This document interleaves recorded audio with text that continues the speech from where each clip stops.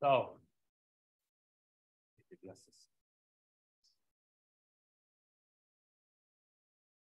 okay, little complicated, but I think okay.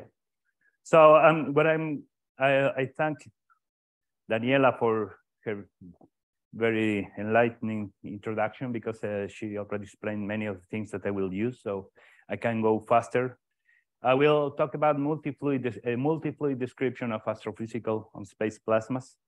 So I will start from the very beginning, I mean, single MHD, but then I'll move to a multifluid and show mostly in the next lecture some applications. Oh, okay, I need to. But before I actually start, because as you know, we are in the Chambiashi lecture room.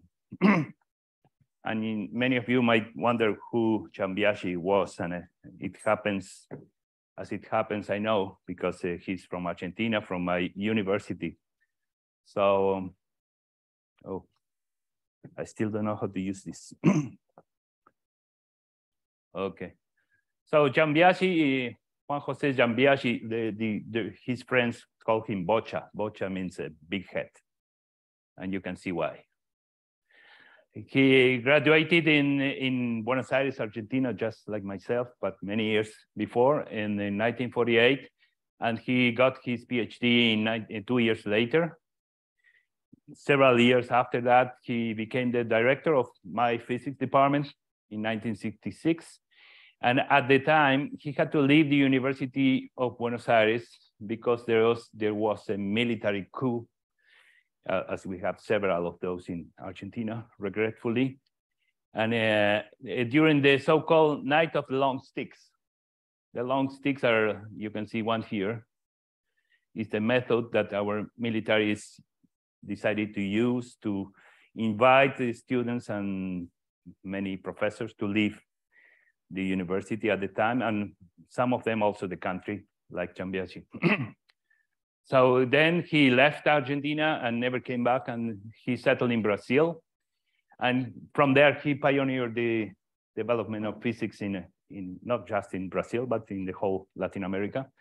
He was, some years later, he became the director of the Centro Latinoamericano de Física, which is CLAF. For several years, it's like a more modest ICTP settled in Latin America. He also participated in the early stages of the ICTP itself in the early 60s, and he was part of the Scientific Council from 1987 to 1995.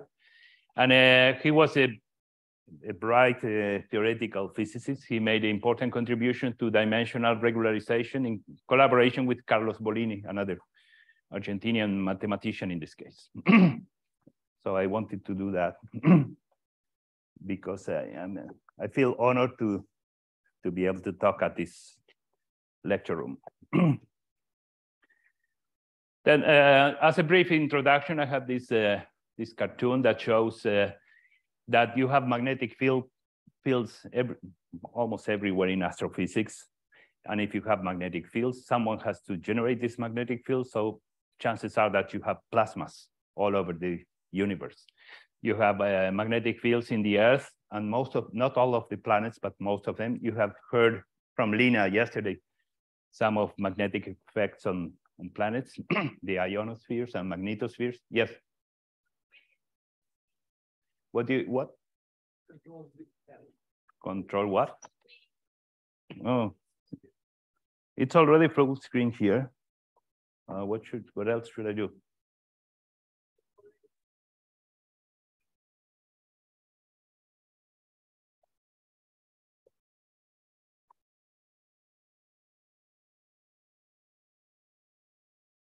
I don't know what to do because it's full screen here.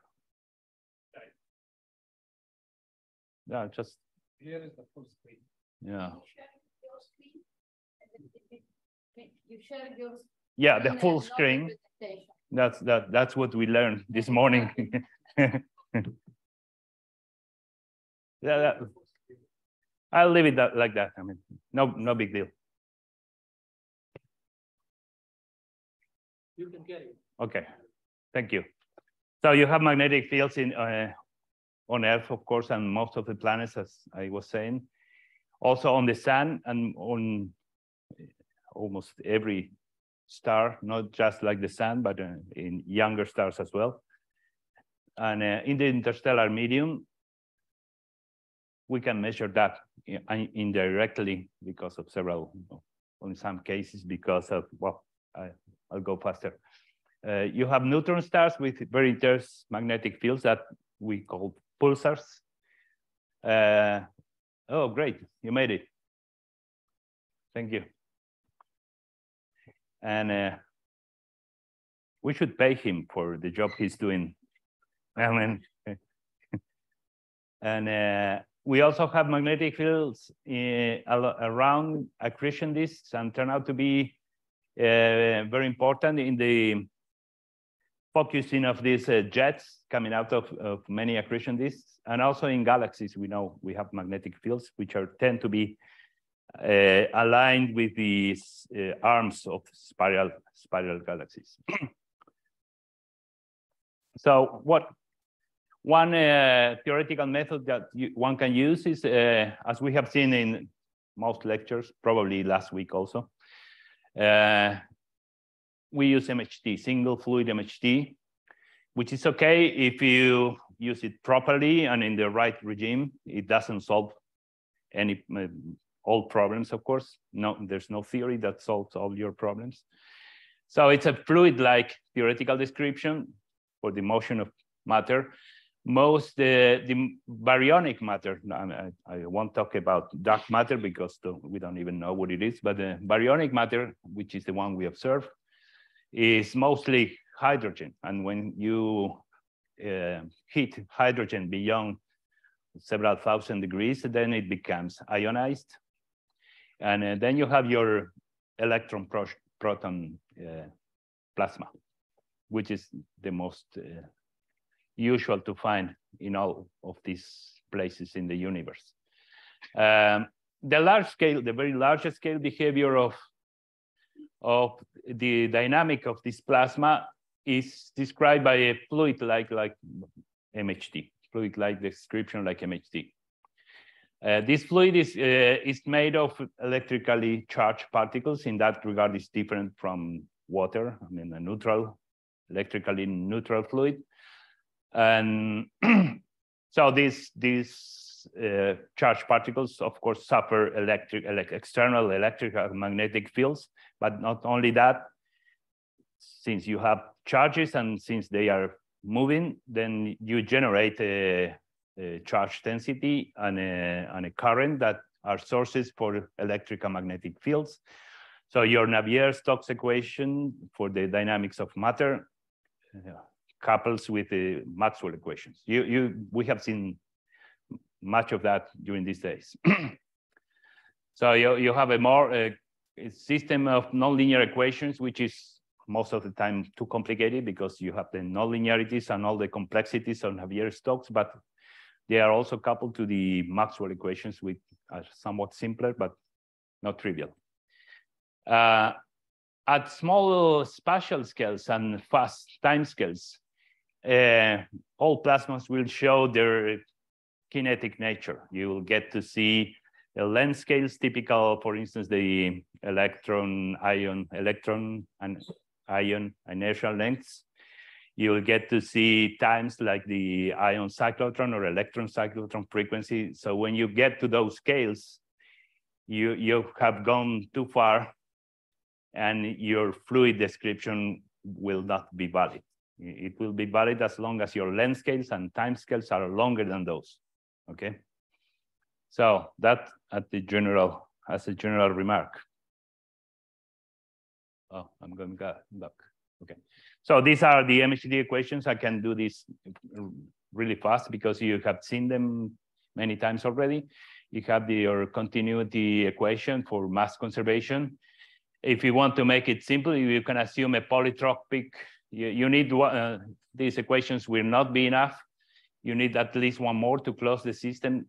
The easy thing with, well, Daniela also mentioned that. I mean, you can assume to be an adiabatic plasma or a incompressible or maybe isothermal or maybe something else with a different gamma.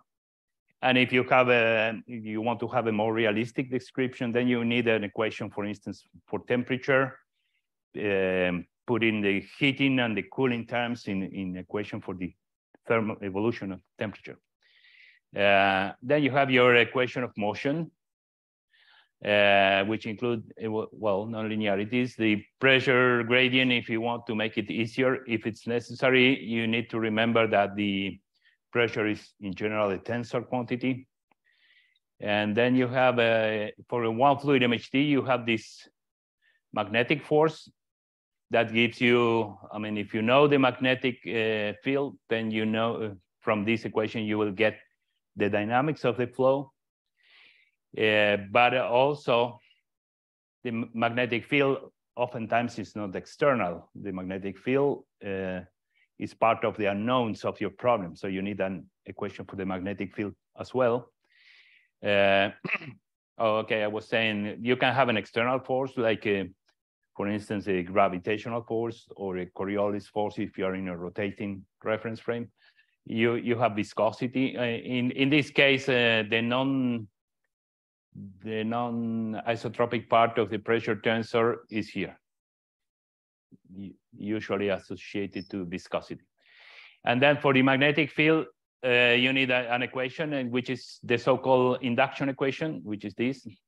So to solve for the magnetic field, you need the velocity field, which is an unknown in the other equation. So here you have equations to get if you have a good code, or if it's a geometrically sufficiently simple problem, then you can get your density, velocity, and magnetic field as a function of position and time. That's this equation is not okay. Sort of enter here from the window. Where does this come from? Actually, this equation is nothing but the curl of the Ohm's law. Ohm's law, you can think of it as a phenomenological equation. For instance, the left-hand side here is the electric field measured in the reference frame of the fluid. If you are moving with the fluid at a speed, at a velocity u, then the left-hand side altogether is the electric field that you measure there. And so this is just saying that the electric field is proportional to the current density divided by the conductivity, electrical conductivity. Or else if you, instead of conductivity, you want to work with the resistivity, then this is the relationship. So you can, as I was saying, think of it as a phenomenological equation. There's no time here. So this is valid at any given time. But this is something tricky. I want to show you, and in a way, Daniela also showed you that and where this actually comes from. It's not a new equation from nature. You can derive it, but I will show. So you take the curl of this and the curl of E, you use one of Maxwell's equation. You know that the curl of U is proportional to the time derivative of the magnetic field. So the curl of this will take you here. So this is the curl of the electric field. The curl of this dot cross product is here. And the curl of J, because J in turn is the curl of B, and the curl of the curl is the Laplacian. Plus another term, which is 0, because the divergence of B is, of course, 0. So that's sort of a summary of what MHD are. I'll skip this because you already know that the magnetic force can be split into two terms, one of which you can regard as a magnetic tension. I mean, the magnetic fields don't like to be curved. If you curve it, there's a reaction force that tends to restore it to a straight line. And if you have a bunch of magnetic field lines and try to squeeze it, then it reacts with the magnetic pressure, which is this other term. And one more concept that you can get out of the MHD equations: in the limit of 0 resistivity, Plasmas are all very good conductors because, of course, you have free charges, so it can conduct electricity very, very easily. That means that the conductivity is very large, or else the resistivity is very small. Sometimes you can make it 0. And if you do, then the induction equation reduces to this.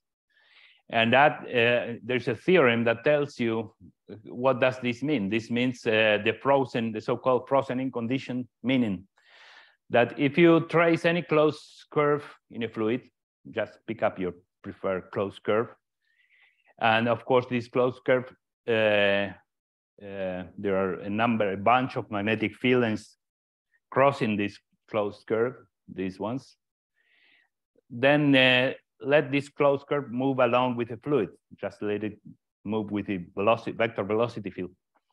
And then what this equation tells you is that all this bunch of magnetic fields will have to go along with the cross curve, meaning that the magnetic fields get frozen into the fluid, but also the other way around, because if you somehow move the magnetic field lengths, then the fluid has to go along as well. So the matter and the magnetic field go together if this approximation is true, I mean, for no resistivity. If you allow for a small resistivity, then you can have, for instance, reconnection.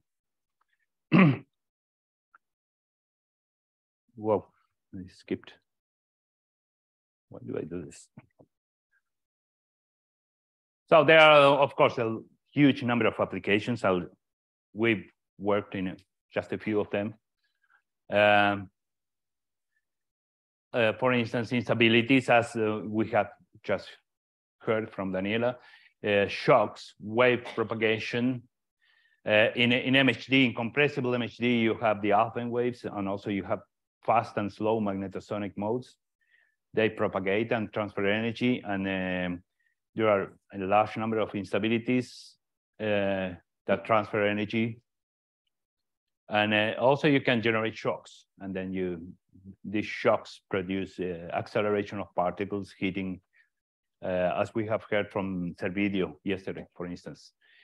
Then another important issue in astrophysical plasmas is to answer, okay, who put these magnetic fields in all these places, in stars, planets, and what's the origin? I mean, nobody believes that you have magnets in the center of stars or planets, so there has to be some physical process that generates magnetic field.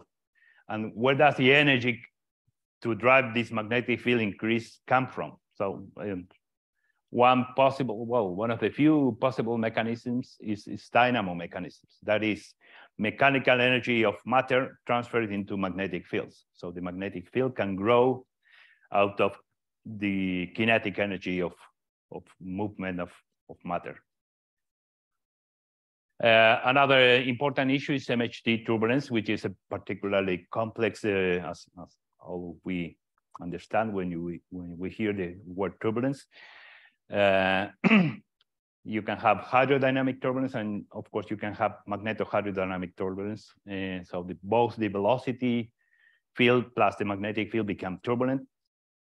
We have heard some of that in the previous days.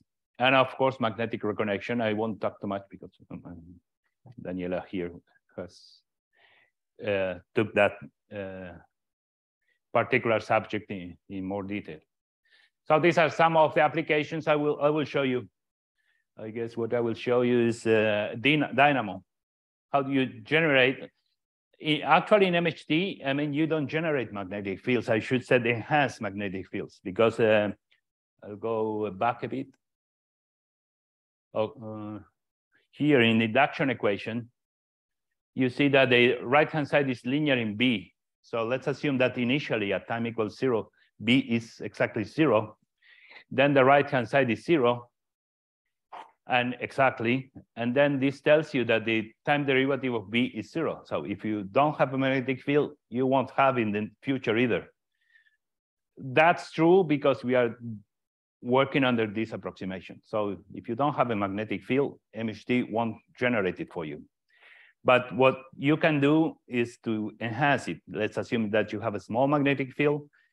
That is what is called usually a seed. A fluctuation of magnetic field that someone put it there. MHD can enhance this magnetic field for you. So that's what I will show as an example. So what we do, we have done in the past. I'm an old guy, so I have done this during, I don't know, 30 years. To integrate the MHD equations using a spectral scheme in all three spatial directions. Spectral means in the MHD equations, as you have seen, you have time derivatives, and you also have a large number of spatial derivatives. These spatial derivatives, you can solve them with finite differences. That is, if you assume a derivative is just a ratio of increments, very small. That's one way. This turns out to be dissipative. I mean, you don't want the dissipation, but the numerical code puts it there.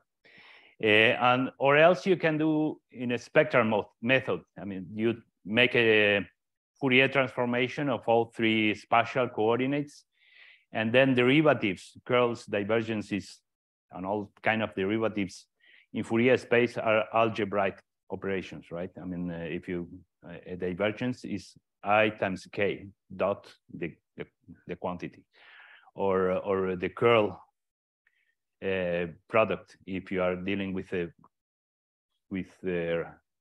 curl. The Laplacian is minus k squared. So it's easier in Fourier space to derive in space. So we transform and do all our derivatives in Fourier space. And then we transfer back to make the time evolution step. That one might think takes a lot of time, a lot of computing effort, and it does. But since we have the so-called fast Fourier transform, then we can do that Fourier transform back and forth very efficiently. So it turns out to be a good way of integrating things like MHD numerically. The time integration is performed using a very simple technique, which is second order Runge-Kutta, very classical. Of course, you need to make sure that your time step is small enough. Small enough means that you satisfy the CFL condition, and with that, you are done. And also what one does, as most people do, is to run this on a cluster, on several machines linked together. Yes? Yeah, it's kind of technical. When you transform in Fourier space, and then you want to do the nonlinear, if the equations were linear, then in Fourier space you can do it pretty easily. But of course, the MHD equations are nonlinear because you have both the induction plus the Navier-Stokes equation are nonlinear. So to do the nonlinearities, you transform back when you have to do, if you, for instance, have to do u dot grad u, and this is in Fourier space, and this is in Fourier space, you will need to make a convolution product, which takes a lot of time and memory. And so one doesn't do that. You transform this back into physical space, and this one too. Okay, but I mean, what you transform back is this. You compute the gradient of this, and this, and make this product in physical space. But when you do that, there are some what is called aliasing. Some of the modes, Fourier modes from this and this, will adapt to produce a spurious effect. So you have to correct for that. So the 2/3 the aliasing is that if you I'll put it, I'll draw just one direction, for instance, kx. So you have from minus k max over 2, and because of course you are dealing with computers, so you have to use a finite number of grid points, and that in Fourier space will give you also a finite number of Fourier modes. So you go from here to here, and if you are integrating in a cubic box, then well, you are going to be not only a finite number of modes. I mean, it will be finite because it will be a discrete number of modes. But some of these modes here will add up to some of the modes here and produce, because this is periodic, will give you a spurious effect. So what you do is to cancel out 2/3 means that you keep 2/3 of the modes, and the remaining 1/3 you make it 0. It's just a technique. Otherwise, what you get is spurious, and people know that, and so it's yeah. The recipe is this. The justification will take longer, but okay. So no, you have to do to recover the. Of course, ever since you discretize the problem, you already losing something, because I mean, of course, your fluid is continuous, but you have to do this. Otherwise, what you get is wrong. So it's a spurious effect.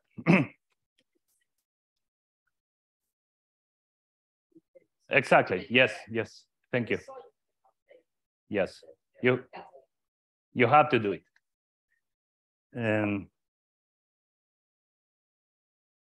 So this is we all heard about turbulence well enough, especially the ones that were here yesterday afternoon. Yesterday afternoon, when I counted, there were like 15 people. 10 of them were women. So I wondered, where were the men yesterday afternoon? Most of them anyway. Some of them were here. So I can see more men now, but some of them are still missing, what is a shame, because I'm a man as well, and I don't like it. So please, the ICTP and the lecturers have done a big effort. Daniela took 3 trains yesterday to come here to give a lecture to you. So the ones, I'm not trying to patronize here to you because you are here, but the ones that are not here should be here, especially men, because all women, I don't know how many women are in this college. 1, 2, 3, 4, 6, 7, 8, 9, 10, 11. 11 are here. So probably all of them. Okay. Women. I mean, they are very courageous, because yesterday they were here during Sergio was explaining this in greater detail, and they stayed there. And I guess all of them now know what turbulence is. So I'll skip it. The idea is that this is the paradigm of Kolmogorov for hydroturbulence, incompressible hydroturbulence, that you inject energy into this fluid by stirring at large scales. That is, you inject, this is the energy power spectrum, energy per unit wave number as a function of wave number. You are injecting energy at large scales. For instance, if you have a fluid, you're stirring at large scales, that is small k. That's how the energy comes into the system. Then the nonlinear terms won't dissipate any energy.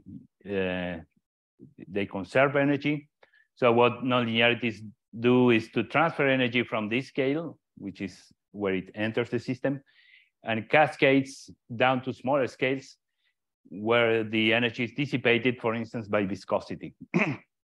This picture on the inertial range is to have strong turbulence, you need a scale separation. This injection scale, the macroscopic scale, and these microscopic scales where energy dissipates had to be separated by orders of magnitude, if possible. So in the middle, then you don't have any injection or dissipation. The energy just cascades from large scale to smaller and smaller scales and so on. You can visualize this process as if at any k, you identify this k with a given structure of a given diameter, its diameter being 1/k, because length is the inverse of wave number. Then the nonlinearity of the problem splits eventually in a given time that one can estimate into 2 smaller vortices. Then instead of 1 big vortex, now you have 2 smaller vortices. Then your length scale is 1/2 that it used to be. But if the length scale is reduced, then the wave number is increased. So that's how you visualize in physical space this energy transfer in K space. You're moving energy from small K to large K. That means large vortices to smaller vortices. And when you do your elementary mathematics and say, okay, this in this inertial range, the flow of energy is going to remain constant, and it's going to be called epsilon. There's an epsilon somewhere. Then you get this famous power spectrum, K to the minus 5/3. The epsilon is the injection rate, how much energy per unit time you're injecting, which in a stationary regime is the same as how much energy per unit time you're dissipating. And also, it has to be how much energy per unit time you're transferring from K to, say, 2K or larger K. So that's my cartoon for turbulence. Hydroturbulence is, for MHD, is not too different, only that you now have two fields which are turbulent, not just the velocity field, but also the magnetic field. And so what we did many years ago is to, okay, before that, there is a theory called mean field theory for dynamos that was developed by Krauss and Radler many years ago in the 80s, 1980. That tells you from theory that if you want to enhance a small amount of magnetic field in a turbulent or not turbulent regime, then your fluid has to be helical. I mean, not any fluid motion, but the fluid motion has to be somewhat helical, meaning that if you have a vortex moving like this, then you need to, and of course the vorticity goes then like this, then there has to be a component of the velocity field aligned with the vorticity. It doesn't need to be completely aligned, but you need to have a preference. I mean, this fluid has to have helical motions, preferably like this. If you have as many of these as the other way around, then the total helicity will be 0. And then you won't have a magnetic field enhancement. So that's a theoretical prediction. And so what we did is to do this type of simulations. In green, you have the references. I can give you the detailed reference if you're interested. Many years ago, like 20 years ago or something, I don't know if you can read it. Is it too light? Yeah. Oh, I'm sorry. Well, in the PowerPoint, you will see it. Sorry, I don't know why is it too light. But never mind. You'll get the information. With Pablo Menini, who was at the time a student doing his PhD with me, and also Mahajan. So I have to show this because I'm here, and if Mahajan were here, then I have to show these results. They are pretty old, but I think nonetheless they are interesting. So what we did is this: we made simulations of a spectral code in this cluster that I just showed. These simulations are 256. If you're doing a spectral, it better be the number of grid points be a power of 2. That will make it more. It doesn't need to be, but it's going to be more efficient. So it's 256 cube. Nowadays, we can do easily 1024 cube with no problem to see whether we reobtain this.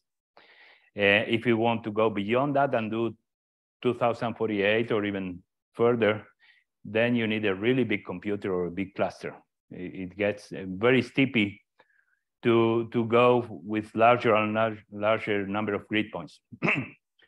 But this shows the physics, so I'll just show it.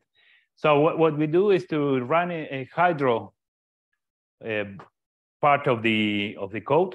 That means, as I showed, I don't need to run a different code to do hydro, because if my initial magnetic field is 0, then that's all I do. I initiate the magnetic field with 0 and run the only code. And what that will do is to show a hydrodynamic evolution. So so this in blue is the kinetic part of the energy. So it's is U squared over 2.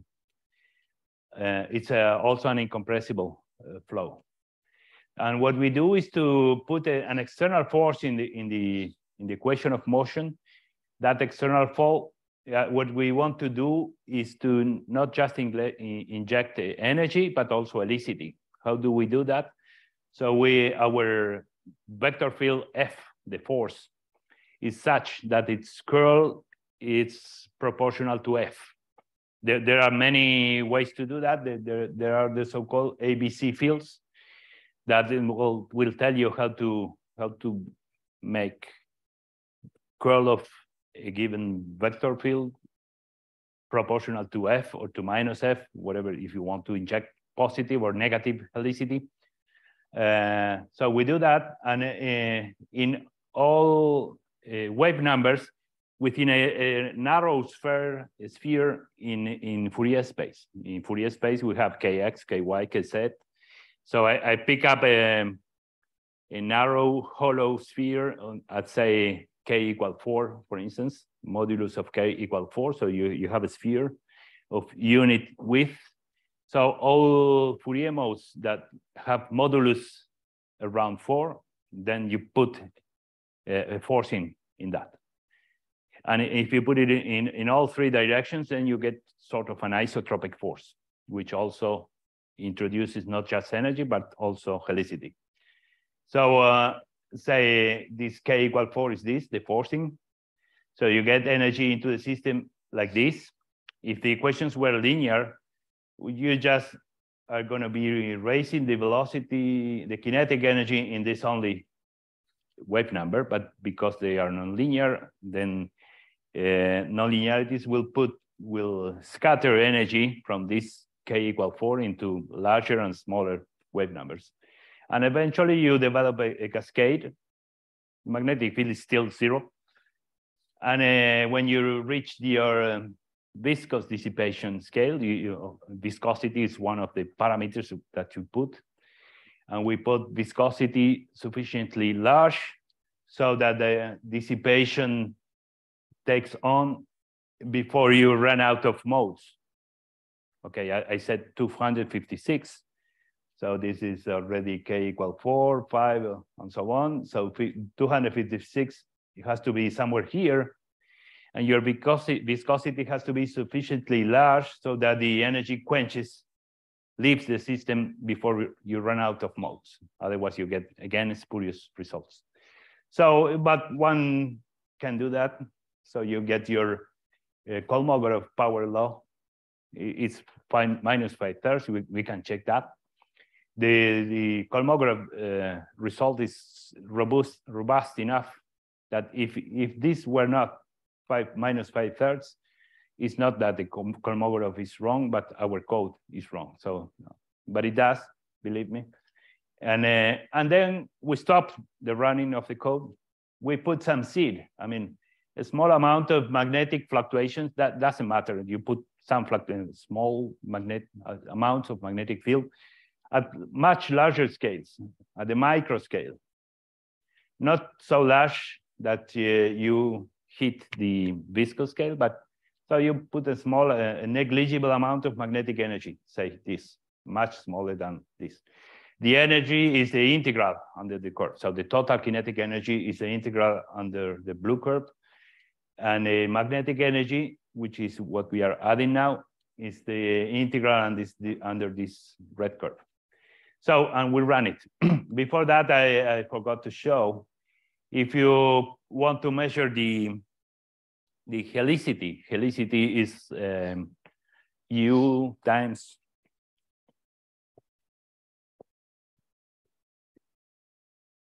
that is kinetic helicity, not magnetic helicity. Let's say kinetic helicity is the integral of U times vorticity. The magnetic helicity is for A dot B.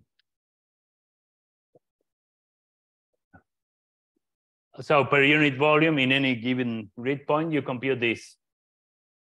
This doesn't have a definite sign. It can be positive or negative, but once you are at the end of your hydro simulation, then you check how much, which are the points when you get an intense value of u dot omega, and it's great enough. Then you have these red spots. And same with the negative. So you have these green spots. And you see an imbalance in helicity. So the total helicity, I mean, you don't need to do the integral. You will see that it's going to be positive. So then we put the magnetic energy. And let's see what the magnetic energy does when you evolve the code in this second stage. So this is the magnetic energy in color. This is magnetic energy at the beginning, and this is the magnetic energy in the end. What I intend to show is that the magnetic energy was at small scales, and it was mild. And as you move in time, the magnetic energy grows up in intensity, but also it has larger scales. The structures are larger. So, and what you are looking at here, this is the full line is the power spectrum of kinetic energy, the Kolmogorov. And there is the 5/3 somewhere here for reference. It's minus 5/3 in these intermediate scales, not when you're injecting the energy, and it's not when you're dissipating. So only in the intermediate scales.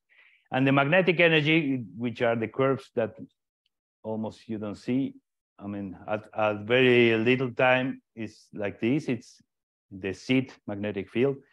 And as the energy, I don't know, can we turn the lights off? I don't know how to do this.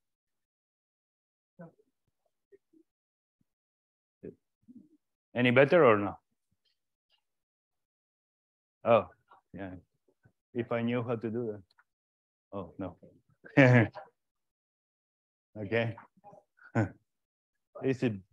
All right. Okay.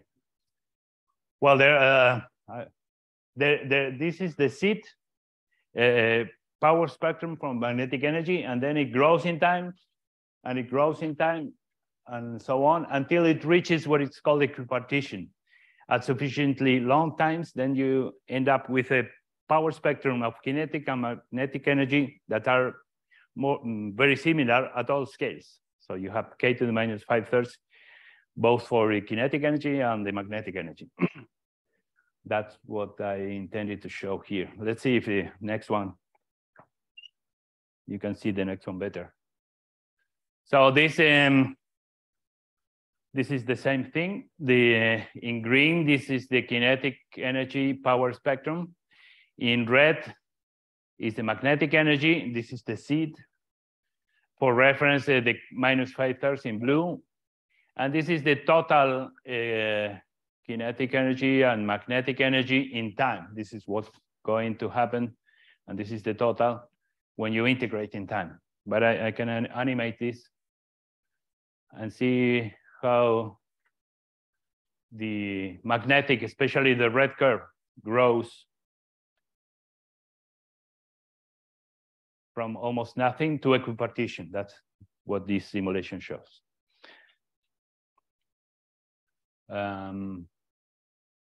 So this again, total energy as a function of time. Kinetic energy is here almost, well, it's not constant, but because part of the energy that the magnetic field obtains comes from all of the energy of the magnetic field comes from here. The external driver puts energy into kinetic energy, and then kinetic energy puts energy into the magnetic energy until they reach equipartition. Here you have a first stage of fast growing magnetic energy. This is what is called the kinematic stage of the dynamo. You can do a linear calculation because the magnetic field is very small.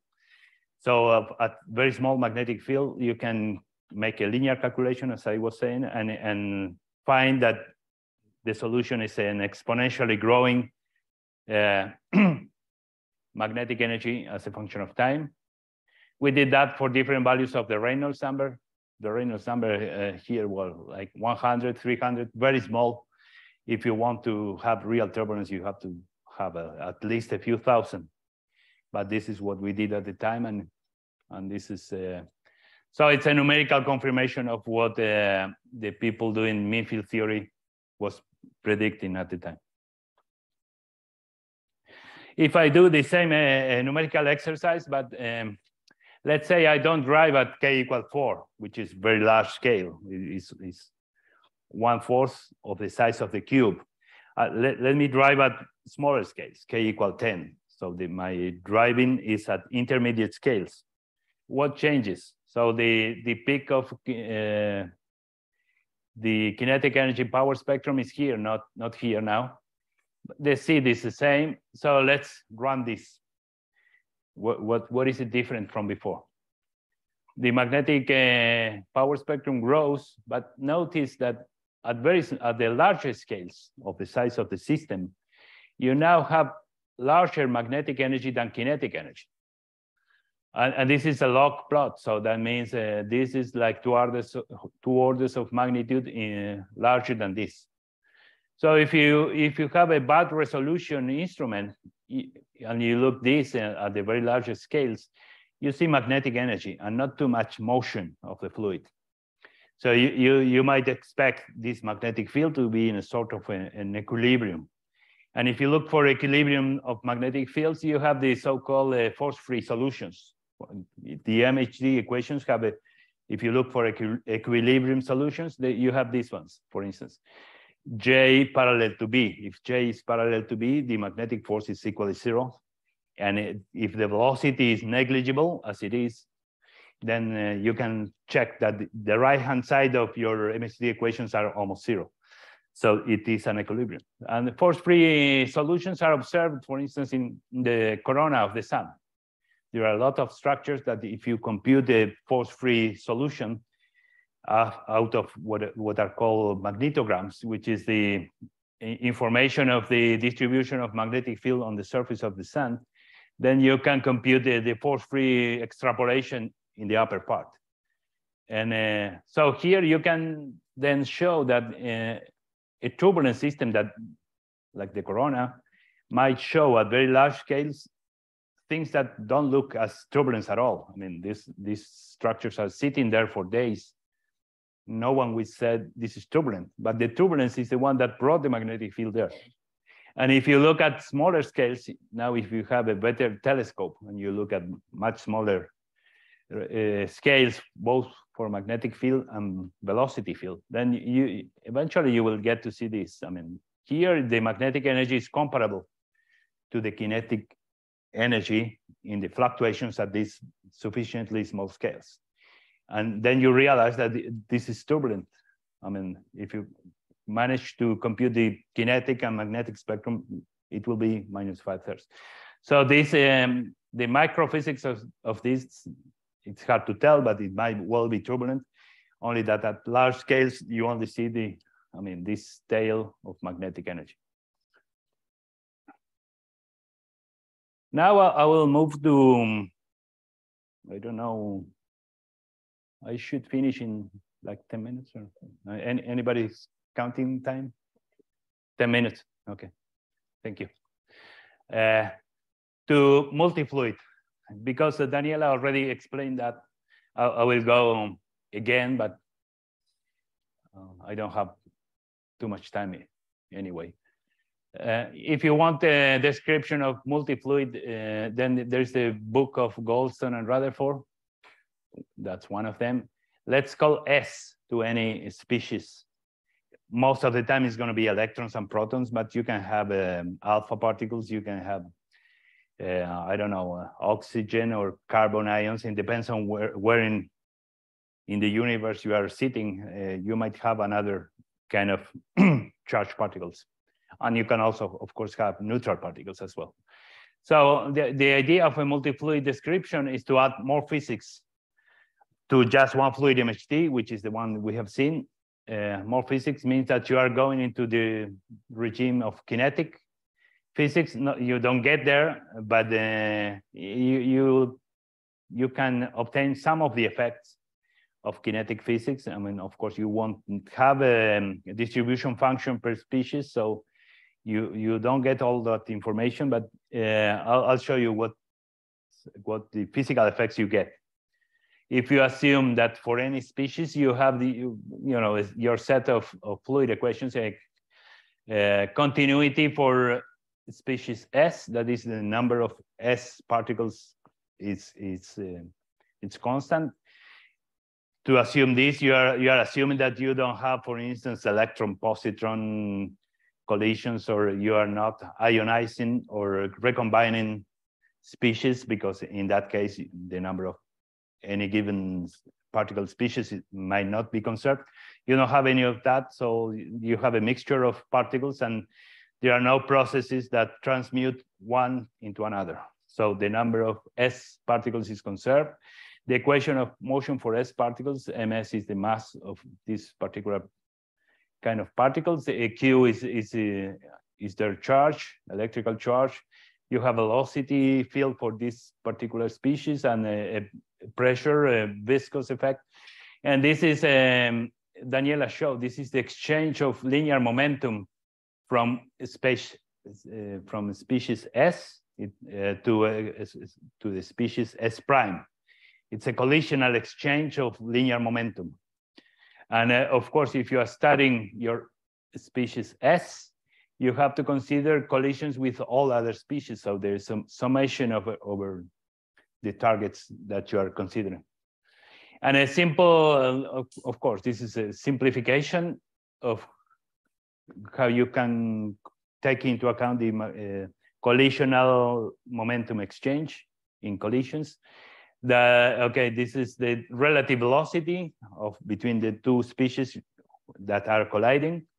This is the mass of the particles that you're considering, their number per unit volume, and this is the new S prime is the collisional frequency between species S and S prime, which should be given somehow, because or else you can compute it for a more kinetic, a more basic description. And once you have all these species and you somehow know what their dynamics is going to be, then of course these charged particles will generate a charge density at any given point and time, which is just the sum of all this is the individual charge times that per unit volume, number of particles per unit volume. This is your charge density, which is almost zero because of the quasi-neutrality condition, which is very strong for non-relativistic plasmas. If all your species move at velocities much smaller than the speed of light, then the net charge density is almost zero. Basically, the electrons, which are much lighter, move almost instantaneously to quench any charge imbalance to satisfy this. And same for the electric current density. This is a current, this is the charge, sorry, for an individual particle times the number of them per unit volume times the speed. This is the charge flow for each species. You sum over all species and you get your J. And this is a Maxwell equation. We are neglecting here the displacement current, again, because if you are dealing with non-relativistic problems, then the displacement current can be also neglected. And so if you're multifluid, let's stop at two fluids, electrons and protons. Then you have, this is dimensionless, the same equation, but dimensionless. I took away dimensions. I consider a problem of a given scale L0, whatever scale you decide, and a density, particle density N0, and an alpha speed. You have a given average magnetic field B0, so you can compute a constant alpha velocity. So you take away units velocities by dividing by this, and the length by this, and times, of course, from L0 and VA, you get something with time units. So you take away all units and you end up with this equation for the dynamics of ions, your ion species. This is the electric and magnetic force. the pressure and this exchange of momentum turn into, because it's proportional to the difference of velocities, it turn into the current density. Because the current density for two species is the charge of electrons, number of electrons per unit volume, velocity of electrons, plus the charge of protons, number of protons, velocity of protons. But because the charge is the same, and quasi-neutrality tells you that NE is equal to the charge, the net charge density is this plus this, right? So the density of protons and electrons are the same. So you assume this here, and you end up with your current density will be E times N. N is both protons and electrons. And your exchange of momentum was already proportional to this relative speed between the only two species. And so that exchange of momentum can be written in terms of J, which is already here. And of course, the momentum that the protons lose because of this interaction is exactly the one that electrons gain. And around here, you have a few dimensionless numbers. One of them is the ion inertial length, dimensionless, because I take away dimensions by using L0. The beta of the plasma is the ratio between the thermal pressure divided by the magnetic pressure, and the resistivity, which is a dimensionless version of it. Actually, this is the inverse of the Reynolds number. If you add these two equations for the two species, then you end up with this one fluid MHD. Notice that, which is, you can recognize the terms only for this. There's a curl of J, which is weird.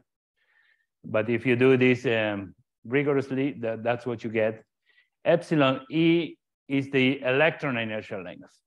It's the epsilon that I showed before, but multiplied by the square root of the mass ratio. This is very small because the electron mass is very small. So if you are ready to neglect the mass of electrons, then this goes to 0, and this term you can forget about it. And you get one fluid MHD for massless electrons. Also, if you neglect the mass, this is the fluid flow, the bulk flow, which is a mixture of the two velocities of the two species. But again, see, if the electron mass is negligible, then this goes away, and your bulk flow will be the proton flow. We are used to that. And so this will be the last slide to show you that the Ohm's law is actually nothing but the equation of motion for electrons. So this is the equation of motion for electrons that I showed before, only that now the mass ratio, I'm just calling it mu, it's a very small number. And now I don't neglect the mass, I just assume that it's small, but I retain it just in case. So this is the bulk, the fluid velocity in terms of the velocity of each species. This is the current density, again, in terms of the relative velocities. And then if I want to forget, okay, I have these two fluid plasma, but I don't care how many electrons, how many protons. I just want to use a fluid description. So what you can do from these two equations is to obtain UE and UI in terms of these fluid quantities, the bulk flow and J. So you can derive UI and UE as a function of U and J. And then you replace and forget about the velocity of protons or electrons. You only have a one vector velocity flow and one current density running through the plasma. So you replace this in this equation of motion, and now you can make assumptions. Let's assume that the electron mass is negligible. So mu goes to 0, then this acceleration of electrons goes to 0. So there's no electron inertia anymore. Electrons instantaneously adapt to a force equilibrium, because if this is 0, what this equation tells you that all the forces of electrons instantaneously balance one another. And so you end up with this. This is the so-called generalized Ohm's law. You have the electron pressure as one of the terms for this extended Ohm's law. And here, J cross B term here in Ohm's law is the whole term. But you can neglect this also, as long as you're dealing with scales much larger than the ion inertial length. So your epsilon also goes to 0. Your ion inertial length is very small, so you don't want to take care of that. And so if epsilon goes to 0, then you end up with Ohm's law. So it's not a phenomenology. It can be phenomenologically introduced if we want to do it that way, but it's an equilibrium of forces of electrons. So I'll stop here. I can talk about this in the next lecture tomorrow. Act as the chairman of your session. Any Yeah, questions? sure. Any Thank you. questions? Thank you. Otherwise, let's thank the speaker. Now, I have a question to ask all of you. Do you want to delay your lunch by 15 minutes and I tell you the solution of that problem we posed? Huh? Okay. Sure. So we'll do that, and the